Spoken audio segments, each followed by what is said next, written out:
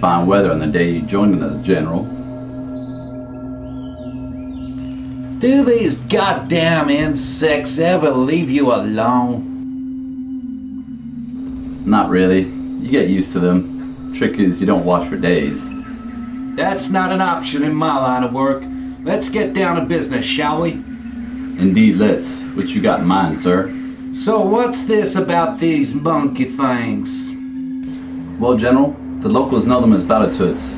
Some kind of local legend or some such. They're intelligent apes of some kind. Intelligent, huh? Shit. I thought I'd seen it all. How'd the op go down, Major?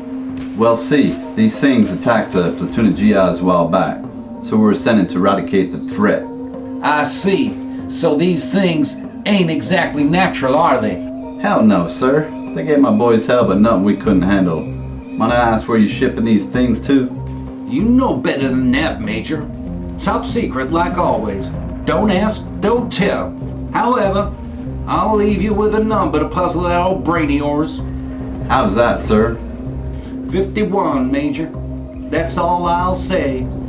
Area 51. But you didn't hear from me, you got that? Of course not, sir. My lips are sealed.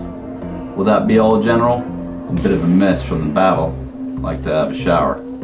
That will be all, Major. At ease now. Go party with your men. You earned it. First round's on me, you hear? Thank you, sir. Likewise. Guess you get another star or a medal for this, huh? Possibly. I'll put in a good word for you. Outstanding job, Major. I'll be on my way now.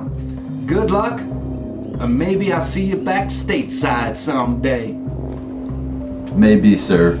Maybe.